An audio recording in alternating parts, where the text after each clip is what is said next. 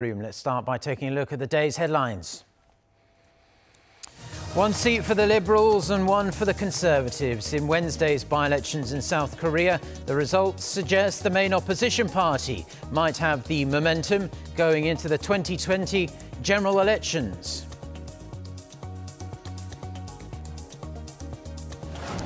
The future is now. South Korea becomes the first country in the world to launch commercial, fifth-generation or 5G services. Plus, US officials are again signalling that their trade talks with China are drawing closer to ending their months-long trade spat that's rocked the global economy. So let's start with the results from Wednesday's parliamentary by-elections here in South Korea. The results are out. One National Assembly seat went to the main opposition Liberty Korea Party and the other to the minor opposition Justice Party. Our political correspondent Kim Min-ji starts us off. It was a draw between the Conservatives and the Liberals at the parliamentary by-elections. The district of Changwon-Seongsan in Gyeongsangnam-do Province went to Gyeongbokgung of the minor Progressive Justice Party. He garnered 45.75% of the votes in a tight race, aided by the candidacy merged with the ruling Democratic Party. The constituency of Gyeongbokgung in the same province went to the main opposition Liberty Korea Party's Chung Jung-sik, who won by a huge margin. Although it was only 2 seats, the by-elections gave a read on public sentiment in the traditional conservative province ahead of next year's general elections. The Liberty Korea Party fared relatively well, despite being mired in controversy for inappropriate campaigning and bribery allegations surrounding one of its candidates. Although it wasn't able to overcome the single candidacy factor in Changwon-Seongsan, the party lost out by less than 1 percentage point in the region that has long been a liberal stronghold. And in Gyeongbokgung, the party won in a landslide, reaffirming the conservative strong grip on the district. The results have cemented the standing of the party's leadership, and it's also a sign that the party may have brushed off its tainted image due to its ties to ousted former President Park Geun-hye.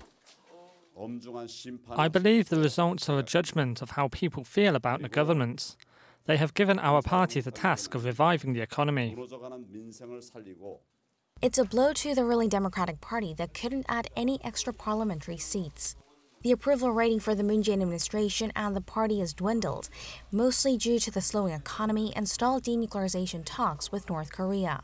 Another downside was the presidential office's string of controversial nominations for cabinet posts. We will step up cooperation with minor parties and fight against the Liberty Korea Party and crush them at next year's general elections. As for the Justice Party, now with an extra seat can launch a negotiating bloc with the minor Party for Democracy and Peace, as they will have 20 lawmakers combined, which is the minimum threshold. If so, it would give them a greater say in legislative affairs and create a 4-party system in the National Assembly. With neither bloc securing a full win, it remains to be seen how the parties reshape themselves before the April 2020 general elections. For now, the winners will have to work extra hard to meet expectations and solidify their support base, while the losers will have to identify their shortcomings and foster support before the entire nation heads to the polls in 12 months' time. Kim Min-ji, Arirang News. Now, the National Assembly's House Steering Committee is set to be briefed by officials from the presidential office. President Moon's Chief of Staff, No Young-min, as well as other top aides, will be in attendance. Front and centre is likely to be the string of controversial nominations for cabinet posts. The opposition bloc will likely slam the top office for what it claims was poor vetting of the candidates and demand those responsible step down. President Moon's picks for Transport and Science Minister fell through last week over ethical lapses. Conservatives are also demanding the president withdraw nominations for his picks for SME and unification ministers. The meeting is garnering extra attention given that the ruling party didn't fare particularly well in Wednesday's by-elections. Now, South Korea is celebrating the world's first launch of commercial fifth generation or 5G services, with the country's major mobile carriers opening their services to their VVIP customers first. Kim Hyo-sun tells us more. South Korean mobile carriers commercially launched 5G services at 11 p.m. on Wednesday. The nation's three major mobile carriers, SK Telecom, KT, and LG U+, celebrated the world's first launch of a consumer 5G network. South Korea was also the first country to launch a 5G network for corporate use in December last year. The nation's top mobile carrier, SK Telecom, provided 5G services to its honorary ambassadors, K-pop boy band EXO, former Olympic figure skating champion Kim Hyuna, professional gamer Lee Sang-hyuk, paraswimmer Yoon Sung-hyuk, and his loyal customer Park Jae-won, who has been a subscriber to the carrier for 31 years. We are introducing 5G infrastructure, VR and AR, but future services will be far better than the current VR and AR. KT and LG U+ also began 5G services, with the latter celebrated the inauguration of its services with a power blogger. KT aims to introduce a cheaper 5G data plan compared to its current LTE plan. We will provide unlimited data services with an unlimited data roaming package when traveling overseas. While South Korea originally planned to introduce the services on Friday, the date was brought forward amid speculation U.S. mobile carrier Verizon may begin its 5G services on Thursday. Beginning Friday, the public can subscribe to the 5G network, which offers 20 times faster data speeds than 4G long-term evolution networks. The Korea 5G Day, an event co-organized by the public and private sectors, will be held on April 8th to celebrate the world's first launch of the 5G network. Kim Hyo-sun, Arirang News. South Korea's goods account marked its lowest surplus in more than 4 years in February. The Bank of Korea says the goods account, which records a country's goods transactions with the world, had a surplus of around $5.5 billion, down from $5.7 billion the previous month. That's the smallest surplus since July 2014. The central bank said exports dropped more than 10% on year, mainly due to a fall in semiconductor exports. Korea's current account was in surplus for the 82nd month in a row in February. South Korea and the United States have affirmed their confidence in keeping troop readiness at an appropriate level after the shake-up of their joint military exercises. This is according to the U.S. Joint Chiefs of Staff Chairman Joseph Dunford on Tuesday at a ceremony where he gave the Legion of Merit to South Korea's Defense Minister Jung Kyung-do. Dunford added the allies are also comfortable with the drills they have scheduled for the coming months as well. Last month, South Korea and the US completed the new exercise. It's called 19-1 Dongmeng as a replacement for the Key Resolve exercise. They're expected to conduct 19-2 in the fall. Now, South Korea is planning to build hiking trails leading up the demilitarized zone, the DMZ, and allow civilian access to them. Kan Hyung-woo reports. South Korea is opening up 3 hiking trails leading up to the DMZ to allow civilian access to the area for the first time since the signing of the Korean Armistice Agreement in 1953. The government will do all it can to transform the DMZ, a scar from the war that separated the two Koreas, into the front line of peace and prosperity. We will eventually make it a symbolic place for world peace and nature. Tentatively called the DMZ Peace Trails, they involve the 3 South Korean border towns of Paju, Cheolwon, and Gosong, one each in the west, the center, and the east. In late April, the government first plans to start a pilot program at the Gosong Trail, where visitors will be able to go either on foot or by vehicle and get as close as possible to the DMZ. The opening dates for the Paju and Cheolwon trails have not been set. Some are concerned about safety since the trails go through certain areas where the military is active. But civilians will be escorted by heavily armed soldiers and will carry bulletproof vests and helmets.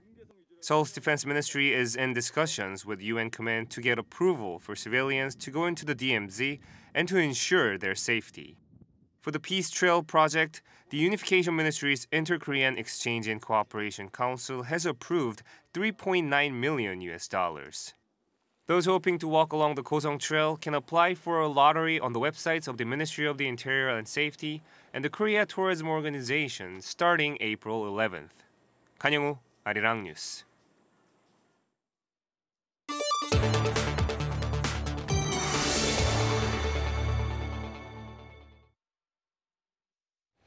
The United States and China are negotiating a way to end their trade spat.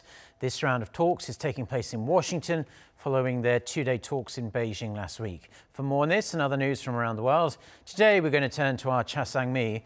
So Sang-mi, we hear that they might be, anyway, closing in on an agreement. Right, Mark. The United States and China kicked off a fresh round of negotiations in Washington on Wednesday local time, amid hopes they can finally hammer out a comprehensive agreement to put an end to their trade war. U.S. Trade Representative Robert Lighthizer is hosting Chinese Vice Premier Liu He in Washington. The negotiation comes after the two sides resumed talks 4 months ago, and the last week's two-day talks in Beijing when Liu hosted Lighthizer and U.S. Treasury Secretary Steve Mnuchin. White House Economic Advisor Larry Kudlow on Wednesday said the trade negotiations between the two economic powerhouses are progressing and they hope to get closer to a deal this week. Kudlow added they made good headway in Beijing last week, where China acknowledged problems of intellectual property theft, forced technology transfer, and hacking for the first time as a result of the talks. If the talks are successful, Presidents Trump and Xi may get together to sign a final agreement to end their protracted tariff dispute. The head of the NATO has stressed that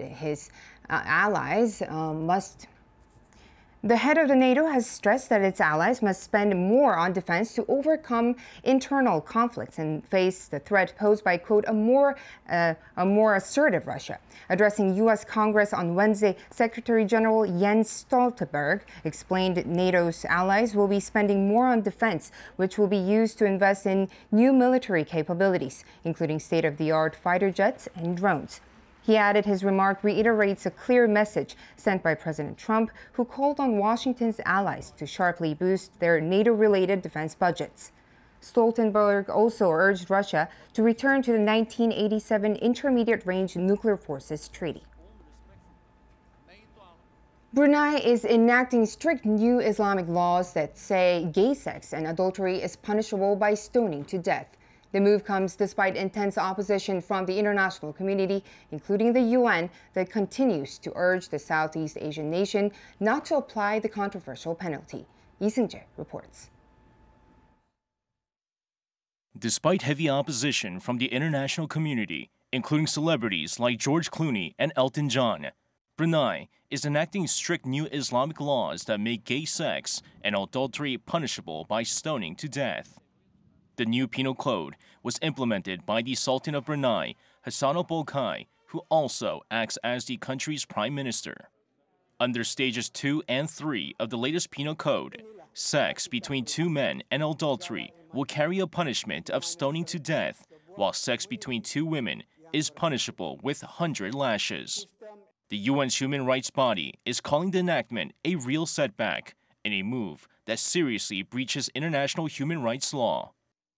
And the High Commissioner for Human Rights, Michelle Bachelet, urged today the government of Brunei to stop entry into force of a new penal code which would enshrine in legislation cruel and inhumane punishment in breach of international human rights law, including death by stoning. If this law is actually enforced, it will be a real setback for the human rights of the people of Brunei. And we're talking about a country which has maintained a moratorium on the death penalty since 1957. In 2014, Brunei became the first Southeast Asian nation to introduce Sharia law at a national level. Along with the latest law on gay sex and adultery, the law also introduces other harsh penalties, such as amputation of limbs for stealing and imprisonment for dressing as a different gender. Lee Seung-jae, Arirang News. A flawless 88-carat oval diamond was sold to a private Japanese collector for nearly $14 million at Sotheby's Hong Kong sale of magnificent jewels and jadeite. The walnut-sized diamond is said to be D-color, meaning the whitest for colorless diamonds, and flawless, referring to no inclusion inside or on the surface. And the bidding battle was done and dusted in under 10 minutes. 3 clients competed for the lucky stone and a Japanese buyer on the bid to name it after his oldest daughter, Manami Star. The gem is one of just 3 oval diamonds over 50 carats to have appeared at auctions in recent memory.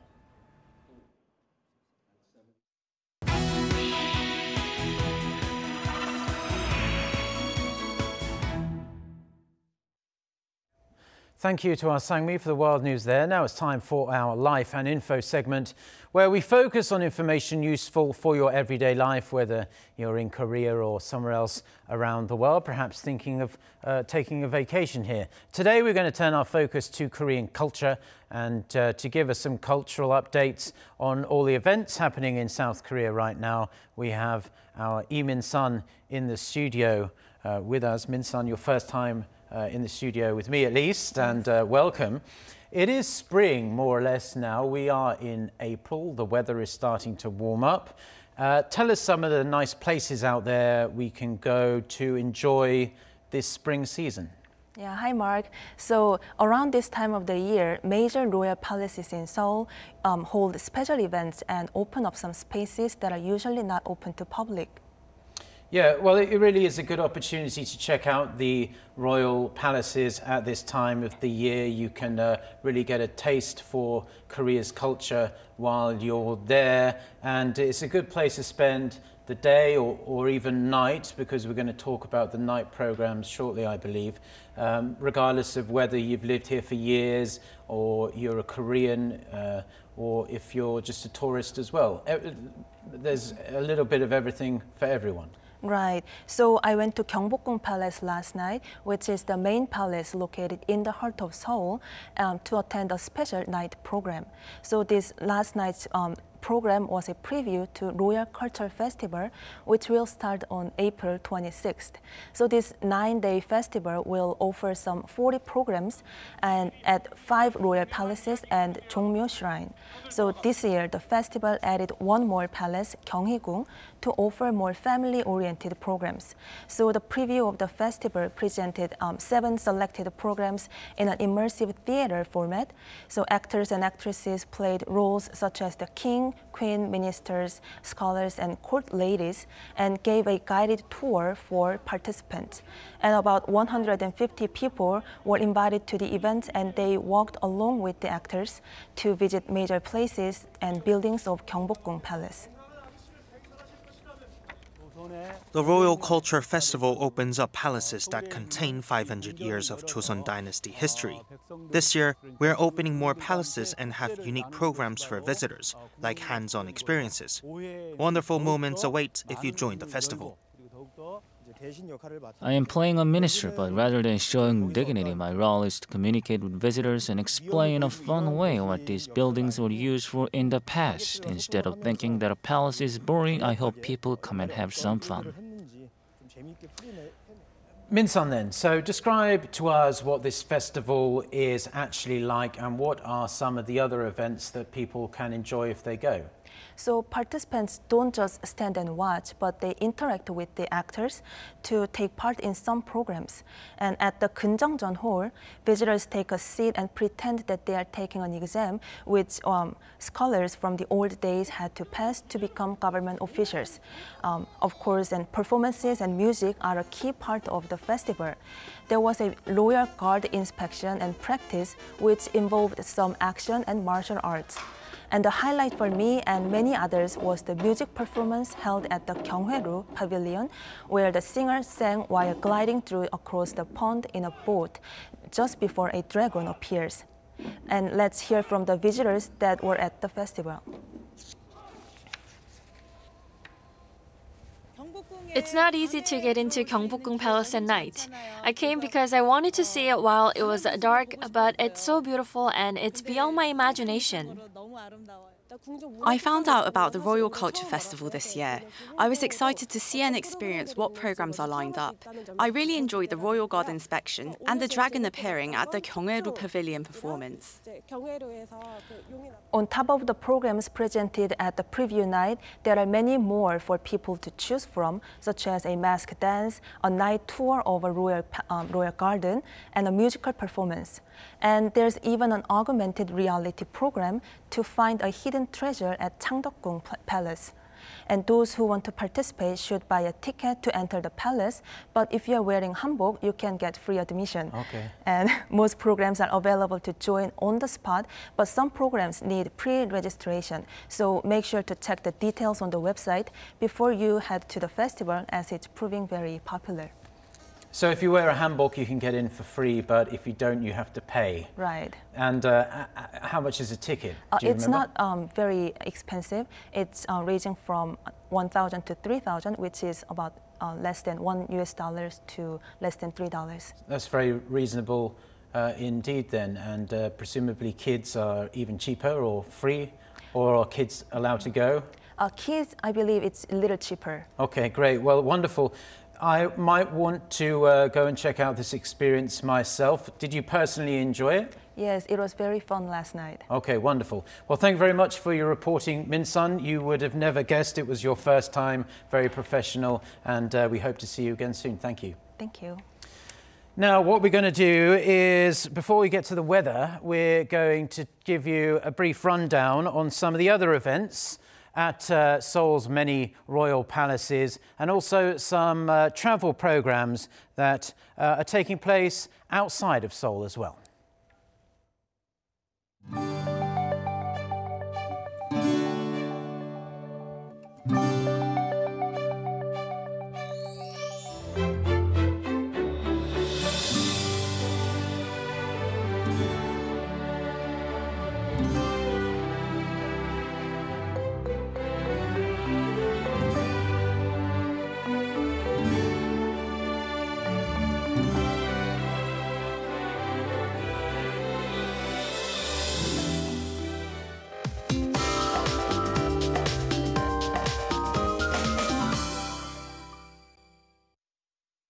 Good morning.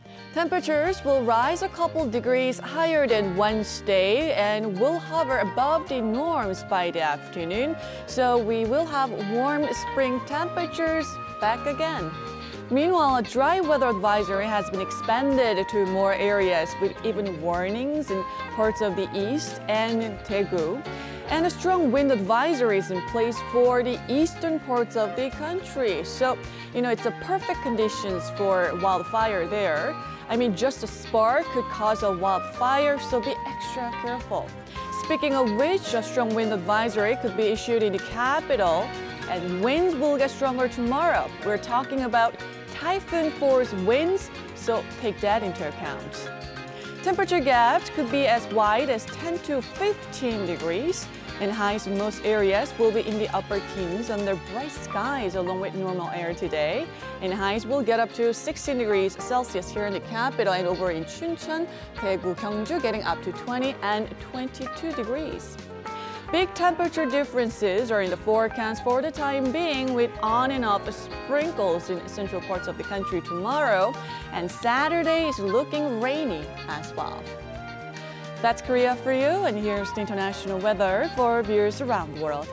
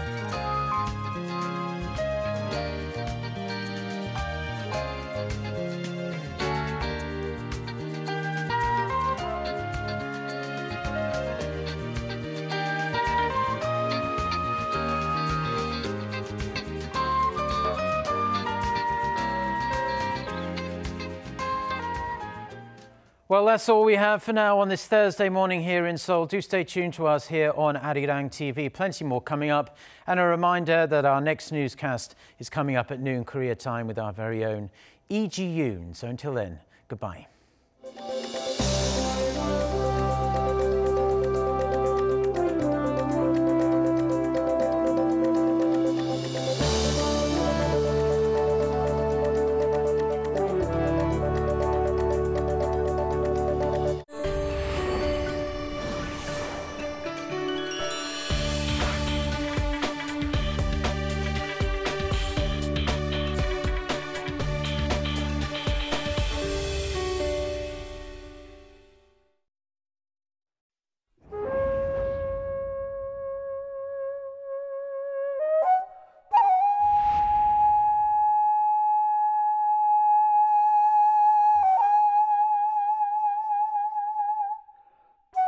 한량무는 남자의 대표적인 춤이면서 모든 도덕과 덕망과 인품과 모든 것을